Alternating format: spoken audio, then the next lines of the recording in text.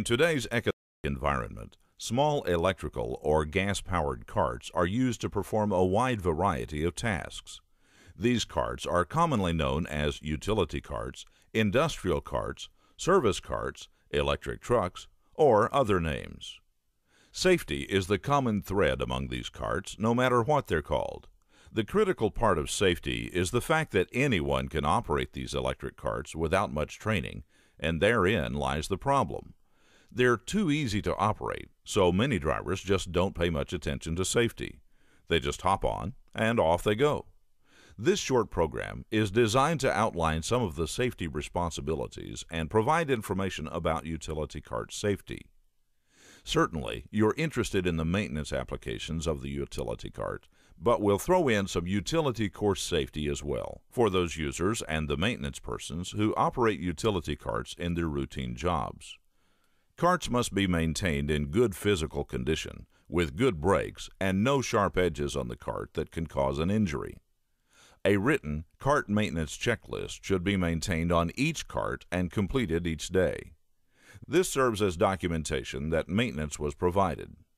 Safety and operating decals and instructions should be prominently displayed at all times on each cart.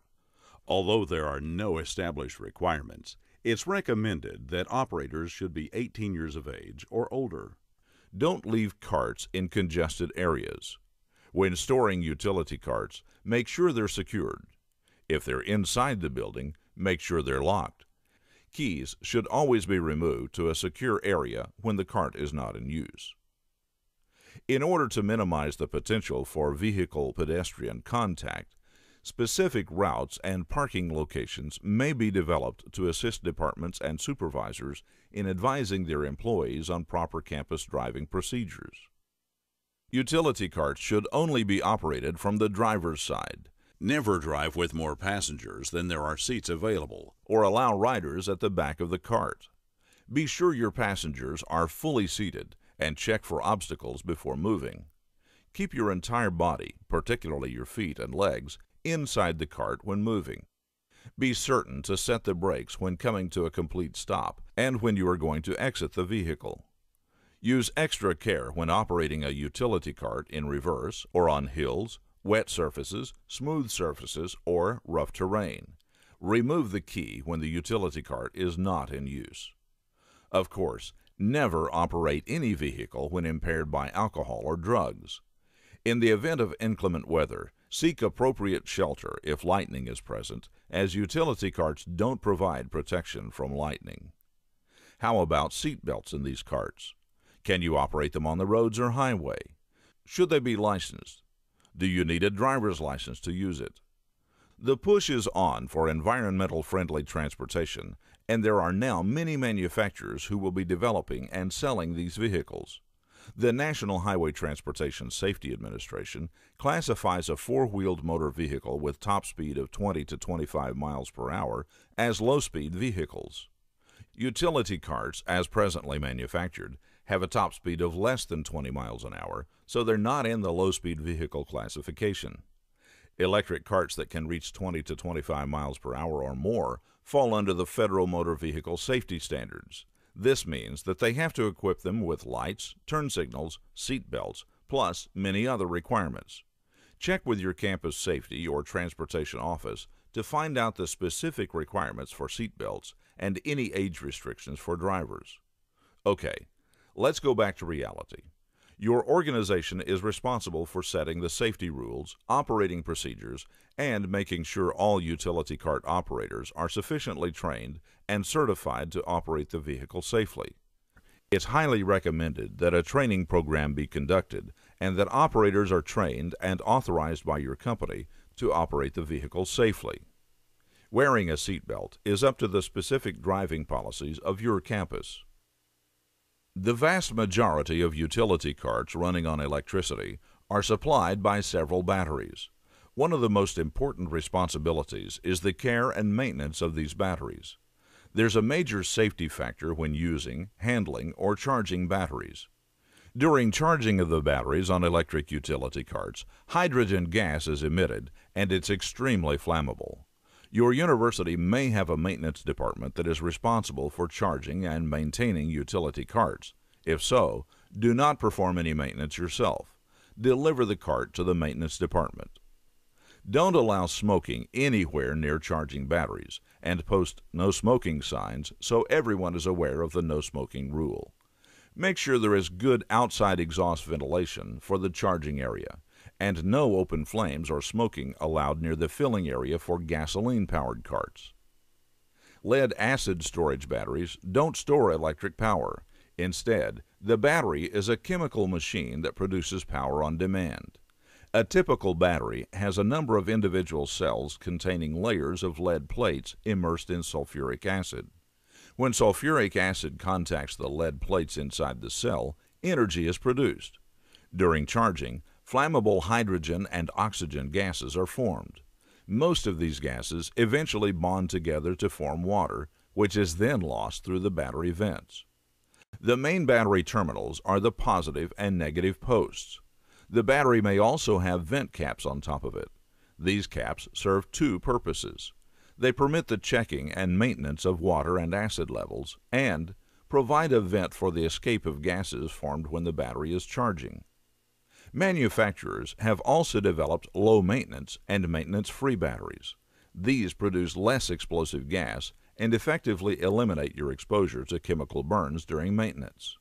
When a battery is being charged, electrical power surges through the acid, generating hydrogen and oxygen.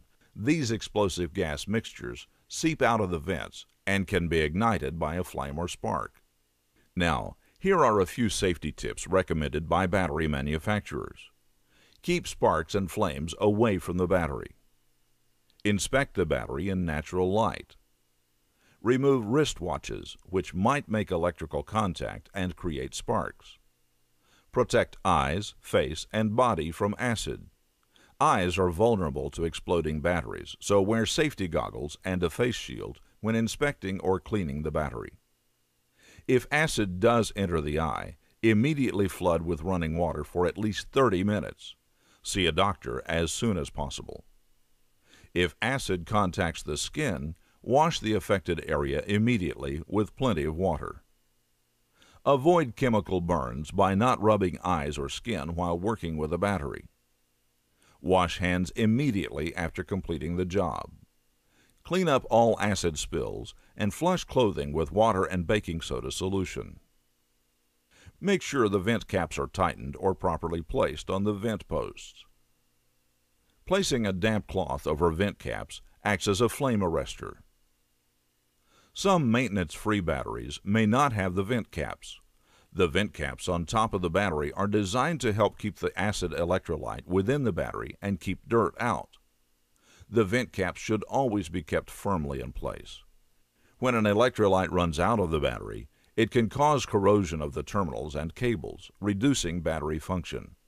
Keep the top of the battery clean and free of corrosion by periodically washing the battery with a solution of 1/4 cup of baking soda to a bucket of water.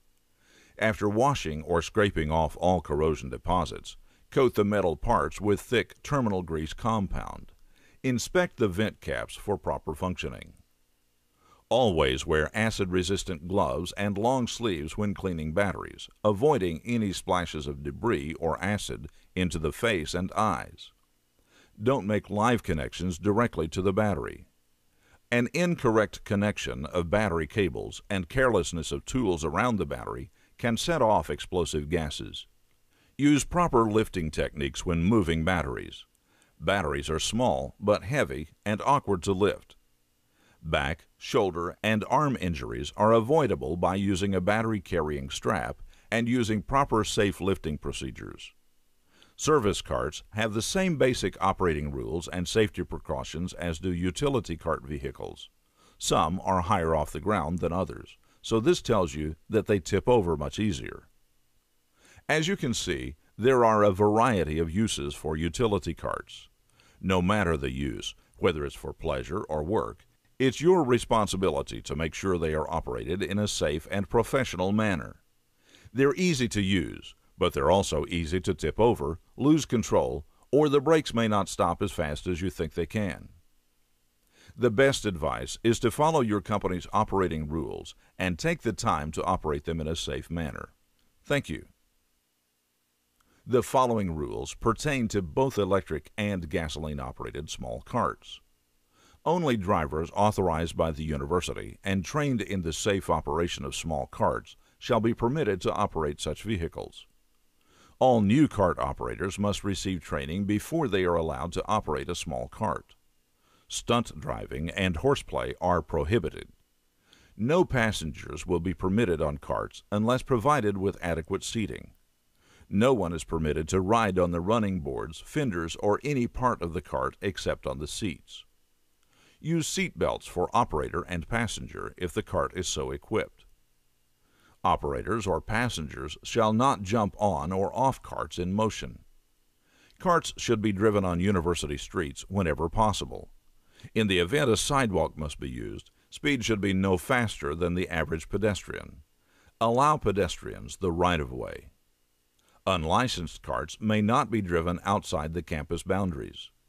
Carts shall not exceed 20 miles per hour on all campus roadways. Operators shall be familiar with and observe all established traffic laws. Citations will be issued for violation of traffic and speed laws. Materials and equipment shall be loaded so they will not cause a hazard by shifting or falling off. Do not exceed the maximum load capacity of the cart. Top-heavy equipment is especially dangerous and should be secured near the center of the cart to avoid tipping. Be extremely careful during turning maneuvers. Carts are particularly subject to tipping on uneven athletic fields and curbing. No cart shall be operated at night without properly working headlights and taillights. Do not allow your passengers to hang feet, legs, or arms out of the carts. Drive with more people than the cart is designed to carry. Drive or park on grassy areas unless in an emergency. Operate carts off university property. Park carts in areas that would obstruct the means of egress from the buildings. Play or roughhouse on carts. Overall, utility carts are easy to use and drive, but when you begin to use them without observing all the safety rules and operating them with common sense, you'll be running into problems. Use them, but use them in a professional manner.